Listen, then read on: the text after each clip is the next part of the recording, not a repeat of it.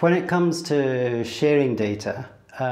it's not immediately a big issue for me because most of the data that I'm using is data that's been created by other people in the first place rather than data that I've created. However, what I certainly have done is create different versions of existing data sets that it might be useful for other researchers to have access to,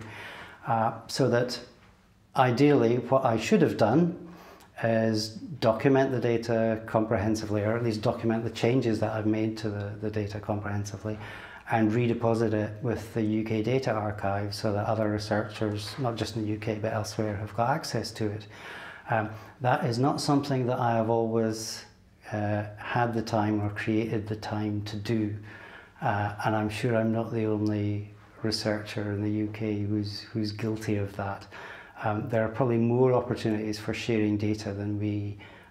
make possible. Again, partly because of the time that it takes to manage data adequately and to